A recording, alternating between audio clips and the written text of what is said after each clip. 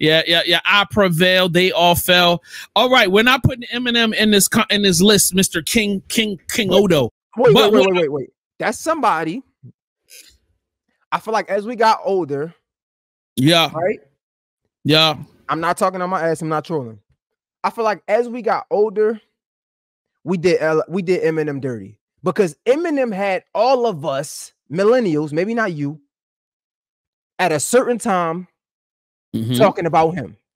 And as soon as we got older, it was like Eminem not all that. Like, bro, it's crazy how soon niggas forget, how quick people forget. And I don't like that because I was one of those people too who almost fell into that category of hating on Eminem. Yes, I was almost there, but I had to think about it. I actually had to interview one of his artists, and I'm like, yo, wait, bro, because even when we talking about when 50 Cent dropped Get Rich or Die Trying, it was Eminem time. Oh yeah, it was heavy Eminem time. I wouldn't. All right, well, first of all, I would never deny his greatness, but when we talk, and he's got a catalog. Like, let me not diss y'all. I'm not trying to diss nobody and say niggas don't got catalog. But when you start talking about catalog, especially if we're talking about versus battle shit, when you say Lil Wayne, you're talking about Lil Wayne features. Lil Wayne had 100 features. What you talking about? When we talk about top 5 greatest catalogs, you're talking about not only the albums, but you also talking about the verses that was contributed to people's songs. That's a part of his catalog. Yeah, for sure. So Hov had 4 summers with nothing but Hov features. Yo, there was years where Hov albums didn't come out. Hov was still #1 because Hov was doing features for everybody. Features for his squad, features for R&B singers he was fucking, features for R&B niggas that he was cool with. Yo, the nigga do 2 albums with R. Kelly with the goddamn, come on, bro. Like, and had hits all throughout them times. So, like, when you talking about catalog, we're talking about top 5 catalogs, and that's the reason why I'm saying Busta Rhymes. Busta Rhymes not only had multi-platinum albums with 5-6 mega hits on each album, he also had the crazy feature run as well. So he's out here giving niggas features left and right, up and down, all over the place. So like the catalog is deep. So I'm not disrespecting Eminem, and I feel like Kanye is a cheat code because Kanye is a producer. I'm not putting Busta in my top 5, but I'm not mad at somebody putting him in their top 5. Yeah. And yo, we can easily put Kanye in top 5, but Kanye is a producer, so he produced for mad niggas, and then we just slide the verse into that joint because that's what an ill nigga do. You know what I'm saying? And he got hits. He got hits like crazy. And different genres. Is one of them. So like, my thing is, so Lil Wayne went through this a little bit. This is my only thing with Kanye. What have you done for me lately? His music, his last project slapped. I think it was good. Yeah, but his verses, his lyrics was trash. I hated it. Like, I could have did without Kanye West on a Kanye West album. That's just how I felt. But I guess, well, let me not say that. I could have dealt without Kanye West lyrics on a Kanye West album because it wouldn't have been a project if it wasn't for Kanye West. So that, let me clear that up. But going back to my point, Lil Wayne faced this a little bit after Lollipop when he got into a skateboard bag. Niggas kept trying to say Lil Wayne was falling off. They ain't like him. And then he bounced back crazy. So I say that to say, we know the industry, we know the life, we know the game. It's about what have you done for me lately? And we've been asking for old Kanye West for too long now. So at what point do we say, are we canceling Kanye? Oh, please tell me we can cancel Kanye. Come on, because I know you're the big Kanye fan, but can we bury this nigga in the backyard, please, bro? Oh, no, I'm with that. I'm not mad at that. No, I'm not mad at that. Before we bury Diddy, let's bury Kanye. Let's just, he can still come out and do old hits, but we can't wait. We can't bury Kanye before we bury Diddy because Diddy is doing real live foul shit to people. I don't think Kanye West has, you know what I'm saying? Like, he gave millions to HBCUs. You said Diddy gave millions to HBCUs? Yes. What the hell that got to do with anything? If he fucking sex trafficking little girls, like, what are we talking about? Like, created the Love album, bro. Come on, you love on the Love album. Yeah, he's loving on, bro. That's another conversation. Listen, all I'm saying is we can cancel Ye. I'm okay with that. Like, Ye did it to himself. You know, I'm the biggest Ye fan. Right. And when I say cancel, I'm not talking about y'all gay niggas cancel, where it's not you, but I'm saying y'all niggas at home gay nigga canceling because a nigga say some crazy shit out his mouth and now you don't want to talk to him no more. No, not that cancel. I'm saying retire from the music side. You know what I mean? I feel like he just need to take a couple years off. He need to find some young talent, attach himself to that, and then, you know what I'm saying, produce some other niggas. I feel like he needs to find his way musically. You know the problem I think that with Ye is he's having too much success. I pray I never fall into this situation. And again, not to keep going back to the Zodiac shit, but Ye has been the definition of defying all the odds his entire career. He's been the definition. No, he's been that.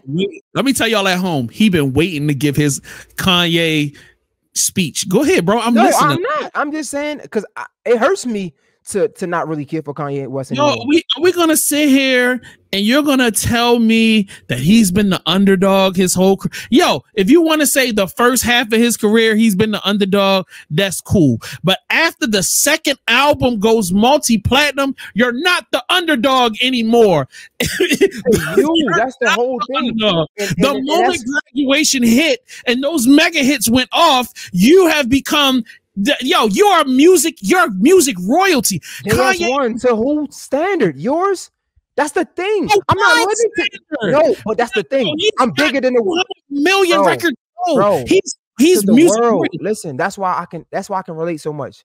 But cool, who is the world when I'm bigger than the world in my head? Who? Think about it, bro. No cap. I'm making a small analogy, right? What I'm saying is that you're trying to say he's the underdog. You're talking about the guy that even at his most hated, because right now Kanye is at his most hated, is doing 200,000 records sold in the first week with the album being taken down, put up, taken down, put up, taken down. Come on, yo. He's not an underdog, nigga. That's like Gemini shit. I'm saying, so whose standard isn't he the underdog, right? He came in the game, producer, right?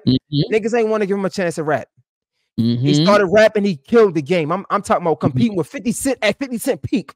A lot of niggas talk about Get Rich or Die Trying, but they don't talk about what was it? The Massacre. The Massacre did crazy too. He was competing with 50 Cent at his peak, right? That's two different examples. I understand to the world he was Kanye West, but even then Kanye West had things to prove.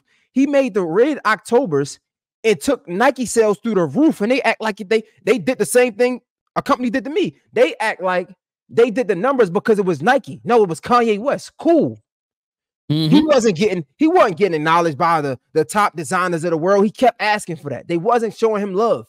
What'd he do? He go to Adidas and flip Adidas upside down with the Yeezys. Come on, so I get it. So you're saying he's not the underdog because he dropped all his music, but that's the whole standard, bro. He wanted to do something bigger. So even with this last thing, Vulture, he got no promotion. They didn't push this. If anything, they try to take it down. He still go #1 independently. That's my thing. That's why I say I think Kanye West is his biggest. I think he's his biggest downfall. Kanye West is Kanye West's biggest downfall, and this is why it's sad for me. But I don't really care for him anymore because I don't like his attitude. It's like, bro, you're doing too much now. Like, I do miss the old Kanye West, and I don't like the way you're talking to people. I'm just not feeling it. But I'm not about to ignore that he's been the underdog to his standard his entire career, and I can see that, and I respect it. And if that were true, when he sits in front of some way like Sway Calloway on the Sway in the Morning Show, and he's making these statements about, yo, these companies don't respect me, and Sway saying, bro, do it on your own. Like, and Sway is saying that because we know you have the power, you have the audience, you've built the legacy, you've built the greatness. We know you're a designing guru. We know you got fashion sense, but you know what I mean? He put himself in underdog positions the same way he put himself in that position now. He put himself in that, but that doesn't necessarily make him an underdog. That just makes him a big ass dog that be climbing underneath a table wrecking shit. He like a big ass dog in a little ass apartment, but he's not an underdog. He's a big ass. You're right, Jay. But let's paint a picture there. Let's paint a picture here. You're absolutely right. But can we say that Kanye West would not have went #1 independently if he didn't give us if he didn't have the resume to back it up. For example, great, agreed. He can post some clothes online now because of what we saw him do with Adidas, what we saw him do with Nike. We seen it. So now, like, so I get everybody so quick to say do it on your own. But there's a difference between doing this for a respected brand and then branching off by myself and then trying to start off by myself. It's different. I see it. Even in my career, right? I was working for DTLR, right? DTLR is a huge platform. I created something that was great. And from there, when I left or when I was forced out, I was able to continue to build off of something that I built off of with a company that people recognize. So people recognize Adidas, people recognize Nike, people recognize all of the people that he's working with. So now when it's time to go by yourself, you can do that. How many people we see that's independent? Think about it. Russ is selling out arenas, right? Right. But Russ ain't nobody we talking about. No, I get it. But let me ask you this question, because you are a huge Kanye fan.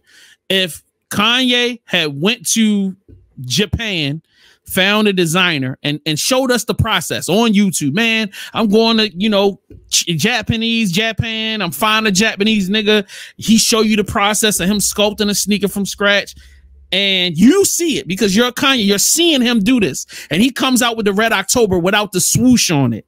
You trying to tell me you're not going to cop the Red October? JS1, I'm a fan. I get it. But, bro, you have like the world, especially our culture as black people. Niggas are the biggest, like, label whores. Niggas is, what's the word? Okay. Like, I will respect that. I respect that. And I understand that's the reason why Kanye went that direction. And he's proven the model at this point. So I get you. Think about it like this. Go ahead. Pharrell. Even Dapper Dan. If they drop some shit independently, yeah, it'll be a cool brand. It'll be fire. Yeah, black owned. Salute to that black man. But niggas ain't screaming from the top of their lungs like they doing now. Why? Because they're connected to a bigger source. It's like, nah, I'm about to go grab me some LVs because of Pharrell. I'm about to go cop some Gucci because of Dapper Dan, right? Because they respect Gucci and LV and they support a black man having a high position in an already high company. Right. I mean, I don't feel like they're I feel like Dapper Dan is a great example of that.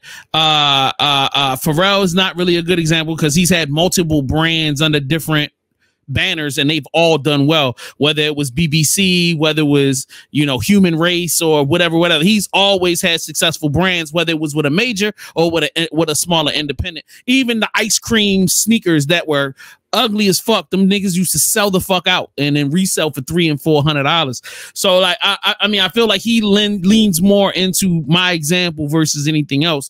You know what I mean? Like when you're in the fashion, you're gonna fuck with the fashion, like, you know what I mean? And the results are still gonna be the results. You know what I mean? Like I get where you're coming from, and I'm not gonna hate it, but I will not accept the premise that this nigga was, after that, let's just say he was an underdog until he was face to face with 50 Cent. After that, you ain't the underdog no more. I feel like he was the underdog in his perspective journey, bro. Like, yeah, he might not have been the underdog in music at the time. Yeah, respect. But he was trying to go a different route. He was definitely the underdog. Right. And even now, or with Vultures, he's the underdog. And again, this ain't nobody. I'm not making excuses for the man. This ain't nobody's fault but his. He was the underdog when he dropped Vultures. Why? Because niggas ain't rocking with him. You said a bunch of off the wall stuff. You supporting racists. Like you're doing crazy stuff. So granted, he put himself in that position, but I'm just saying the facts is the facts. He was the underdog because nobody wanted to support. Nobody wanted to touch Kanye West. No Diddy. Pause. Nobody wanted to touch him. So therefore, he put himself in a position where most artists, when they drop, are not in that position. I'm just acknowledging it. That's just my opinion. I'm not mad at you.